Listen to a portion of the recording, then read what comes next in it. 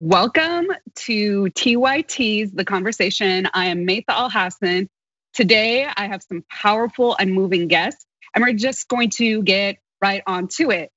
I wanted to start today with a conversation around what's happening in Lebanon and how folks can be involved and learn a little bit more about the crisis.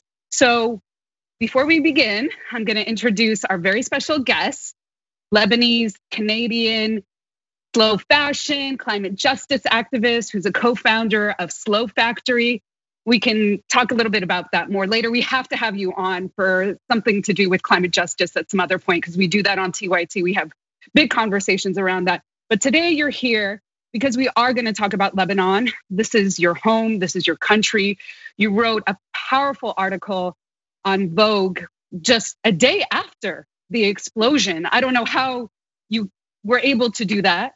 The explosion that happened in Beirut with 2,700 tons of aluminum nitrate that devastated the city. But it's not just only about the explosion. There's a certain context that the explosion happened within that set off decades of mismanagement, of corruption, of so much crisis. So before we get into that, I want to share that context, and I want to throw to your article from Vogue a couple of quotes that I think are really helpful for people to be able to understand what's happening. So I'm just going to read from them. Before the disaster, Lebanese people were already struggling to make ends meet during the COVID-19 pandemic. Against the backdrop of long-standing political unrest, an unprecedented economic crisis and famine, with a corrupt political elite, high rates of unemployment, and inadequate access to vital resources, including electricity, water, and waste management, the price of food, fuel, and basic necessities have skyrocketed. According to Carnegie Middle East Center, 1 in 3 Lebanese people have reportedly lost their jobs. The World Bank has estimated that almost 22% of Lebanese live below the extreme poverty line, while thousands have been going hungry. Inflation reached almost 90% in June 2020, while the price of basic goods increased by around 55% in May. So this is what's happening. Catch viewers up to speed with the historical, political, economic, and social antecedents that have coalesced to produce this catastrophe, this explosion at the port that just happened. Absolutely. First, thank you so much, Maytha, for having me. It's an honor to be here to support Lebanon and to be the voice of what's going on right now. As you said, Lebanon was fighting political unrest, a famine, a pandemic, an unprecedented economic crisis, and now a deadly explosion. In October of 2019, a revolution started, what we refer to as thawra, triggered by a corrupt political system, dysfunctional national institutions, constant electoral fraud, absence of basic services like electricity, clean drinking water, and as you said in my article, waste management on top of high unemployment rate. Since October, the currency has plummeted, as we can read in my article, sending the country into a total economic collapse. But this was also part of the international non-support, basically. On August 4th of 2020, a bomb exploded at the port, destroying Beirut's most active and creative neighborhoods. Who was to blame, and how would the public react after this explosion when the Lebanon was already supporting and handling so much trauma, so many crises? Every single hint drew the public back to the corrupt government in a criminal act of negligence. And we can go into that when you're ready. Yeah, I do want to pull back a little bit and connect people to your relationship with Lebanon. You start out this article talking about the message that you received from your sister back home. So I just wanted you to speak about that. Definitely. So I am Lebanese. I live in New York. I have my entire family living in Lebanon, like most of us in the expat community. We are, one of the biggest diaspora in the world because we live in a country that's almost inhabitable, from climate crises to wildfires to the economic crisis. our family members, our communities, they rely on us for so many things, and our direct family rely on us for safety, for economic safety, and all sorts of things. So when you get those texts from your families, your heart stops, and you never know what's going on. And sometimes you call them and they don't answer, and you constantly live in this fear that something might have happened. But whatever can happen, we never expected such a thing to happen in August. Your family home was destroyed, along with so many other homes. About 5,000 plus people have been injured. I don't know what the latest count is. Over 100 have passed away, and people remain missing.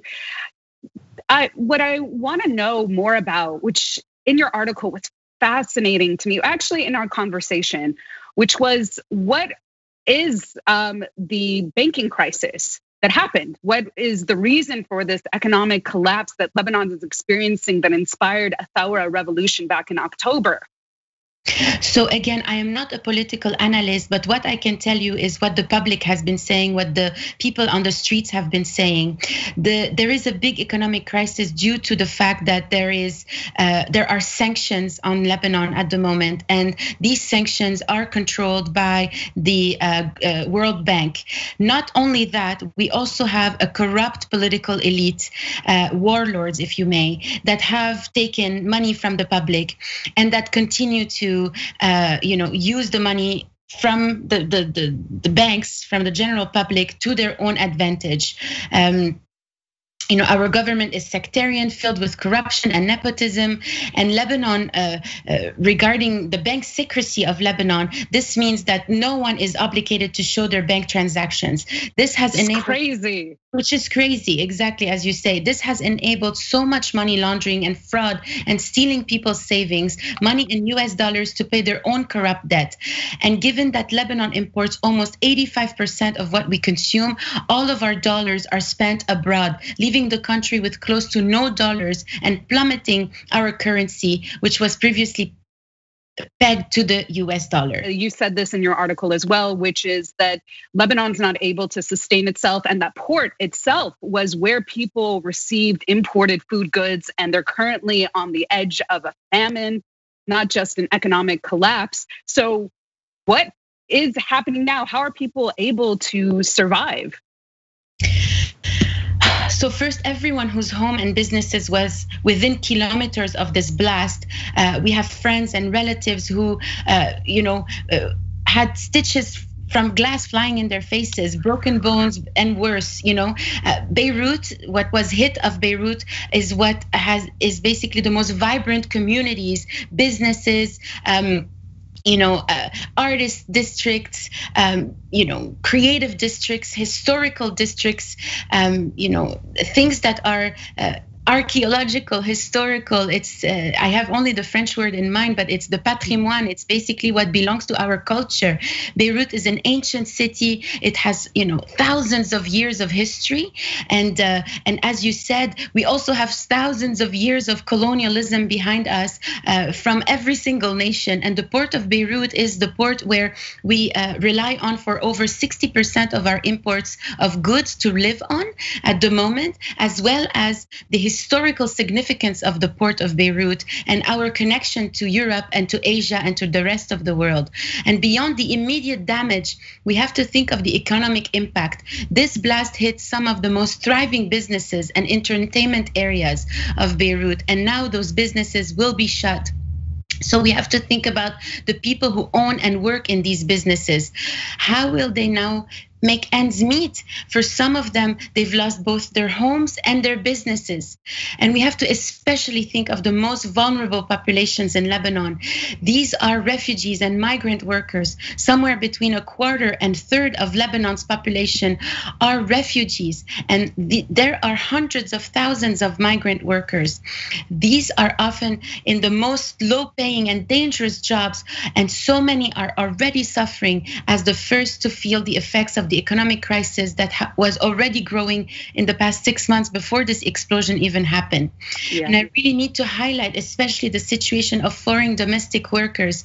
There exists in Lebanon, and they also exist in the Middle East, and it's because of an exploitative system called the kafala system, which organizations such as Egna Legna and This is Lebanon are now working to abolish. Thank you for that. And of course, there are so many organizations working on the ground, Egna Legna that you mentioned. And also there are other vulnerable communities like refugee communities. Lebanon has one of the highest per capita rates of refugees in the world. What are some other ways that people can help out with relief as we close this conversation? Of course, in close to 50 years of war, we've never seen anything like this. Like as you said, close to 300,000 people were homeless in 10 seconds. The Turks Museum, which is our heritage neighborhoods, they survived the war and in 10 seconds completely disappeared. If you want to support Lebanese people, I would urge you to support Lebanese-run and Lebanese-led organizations, whether they are international or on the ground. Organizations such as Impact Lebanon, Seal for Lebanon, or Slow Factory Foundation, which is our foundation that is launching a fund called the Super Fund for Beirut, providing grants to individuals who are rebuilding their businesses and working at the intersection of human rights and environmental justice. Please donate, please learn more. Thank you, Celine, so much for being a part of this conversation. We're gonna have to have you on again. And my heart goes out to you and your family and your community. Thank you, Maytha. On the go? Don't worry, we got you covered. You can still listen to TYT at our new podcast network. Find us on Apple Podcasts, the Google Play Store, or at tyt.com/podcast.